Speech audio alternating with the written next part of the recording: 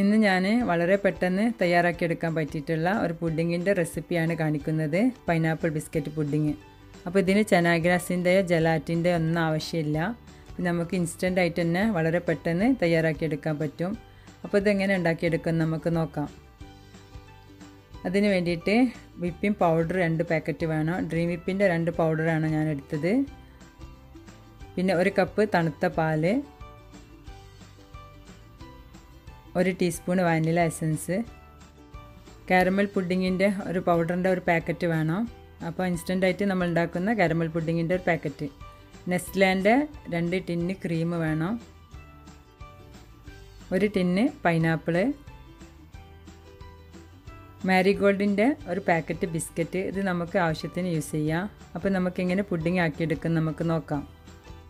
ഈ പുഡിങ് തയ്യാറാക്കിയെടുക്കാൻ വേണ്ടിയിട്ട് നമുക്ക് കുറച്ച് കാര്യങ്ങൾ ബീറ്റ് ചെയ്തിട്ടെടുക്കണം. അപ്പോൾ ബീറ്റ് ചെയ്യുന്ന ഈ ബൗളും ഈ ബീറ്ററിൻ്റെ ബ്ലേഡും ഒന്ന് ഫ്രീസറിൽ വെച്ചിട്ട് 15 മിനിറ്റ് നല്ല തണുപ്പിച്ചെടുക്കണം. അപ്പോഴാണ് മാത്രമേ നമുക്ക് വിപ്പ് ചെയ്യുമ്പോൾ നല്ലോണം പൗഡർ വിപ്പായിട്ട് കിട്ടുള്ളൂ. അപ്പോൾ അങ്ങനെ ഒന്ന് ചെയ്തിട്ടെടുക്കുക.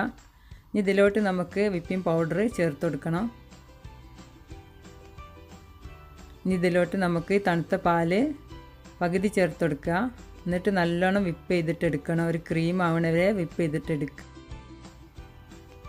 ആദ്യം കുറഞ്ഞ സ്പീഡിലിട്ടിട്ട് മെല്ലെ മെല്ലെ സ്പീഡ് കൂട്ടിയിട്ട് വിപ്പ് ചെയ്തിട്ടെടുക്കുക.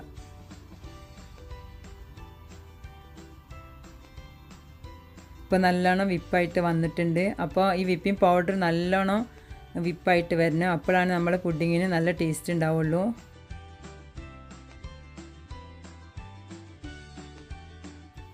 ഇനി ഇതിലേക്ക് നമ്മൾ കാരമൽ പൗഡറിൻ്റെ പാക്കറ്റ് ചേർത്ത് കൊടുക്കണം. അത് നല്ലോണം ഒന്ന് ബീറ്റ് ചെയ്തിട്ടെടുക്കുക. നല്ലോണം ഒന്ന് മിക്സ് ആക്കിയിട്ട് എടുക്കണം. നല്ലോണം യോജിച്ച് വന്നാലേ നമ്മൾ പുഡിങ്ങിന് ടേസ്റ്റ് ഉണ്ടാവുള്ളൂ. അപ്പോൾ പാല് ഇങ്ങനെ ഓരോന്ന് ചേർക്കുമ്പോൾ തിക്കായിട്ട് വരും. അതിനനുസരിച്ച് പാല് കുറേശ്ശെ ചേർത്ത് കൊടുക്കണം. അപ്പോൾ നമ്മൾ എടുത്തുവെച്ച പാല് കുറേശ്ശെ ചേർത്ത് കൊടുക്കുക. എന്നിട്ട് ക്രീം ചേർത്ത് കൊടുക്കുക. അപ്പോൾ ഇത് നല്ലോണം യോജിച്ചിട്ട് വരണം. അപ്പോൾ അതുവരെ ഒന്ന് ജസ്റ്റ് ഒന്ന് ബീറ്റ് ചെയ്തിട്ടെടുക്കുക.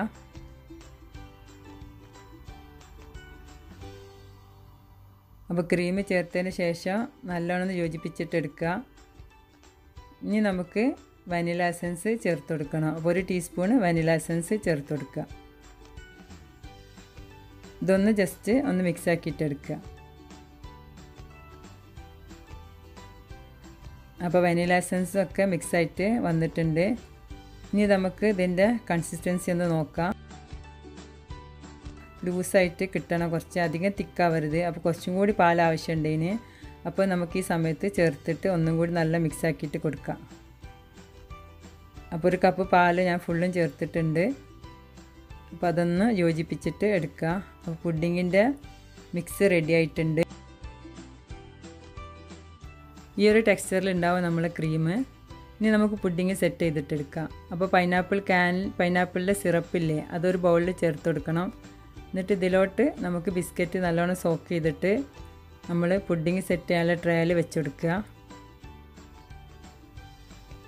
അപ്പോൾ എല്ലാ ബിസ്ക്കറ്റും ഇതുപോലെ ഒന്ന് സോക്ക് ചെയ്തിട്ട് നമ്മൾ പുഡിങ് ഡിഷിൽ വെച്ച് കൊടുക്കണം.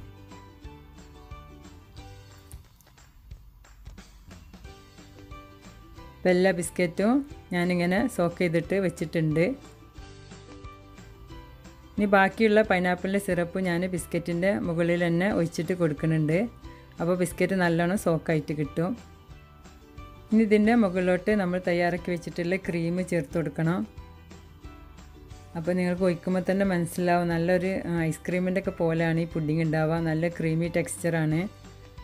അപ്പോൾ ഇത് കംപ്ലീറ്റ് ഇതിലോട്ട് ഒഴിച്ചിട്ട് ഒന്ന് ലെവലാക്കിയിട്ട് എടുക്കുക. അപ്പോൾ ഫ്രിഡ്ജിൽ വെച്ച് സെറ്റ് ആകുമ്പോൾ നല്ല കറക്റ്റ് പാകമായിട്ട് പുഡിങ് നമുക്ക് കിട്ടും.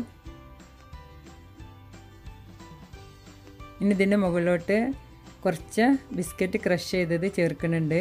അപ്പോൾ ഒരു ഗാർണിഷിന് വേണ്ടി മാത്രമാണ്, കൂടുതൽ വേണ്ട, ഒന്ന് ഗാർണിഷിന് വേണ്ടി മാത്രം ചേർക്കുകയാണ്. അപ്പോൾ അതൊന്ന് ചേർത്ത് കൊടുക്കുക.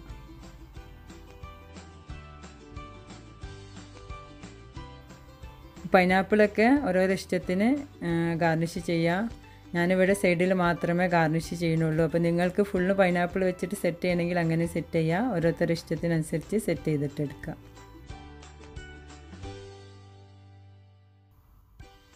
ഇനി നമുക്ക് ഒന്ന് ഫ്രിഡ്ജിൽ വെച്ചിട്ട് ഒരു 3-4 മണിക്കൂർ ഒന്ന് തണുപ്പിച്ചിട്ട് എടുക്കണം. എന്നിട്ട് നമുക്ക് സെർവ് ചെയ്യാം. അപ്പോൾ നല്ല ടേസ്റ്റി ആയിട്ടുള്ള പുഡിംഗ് റെഡി ആയിട്ടുണ്ട്.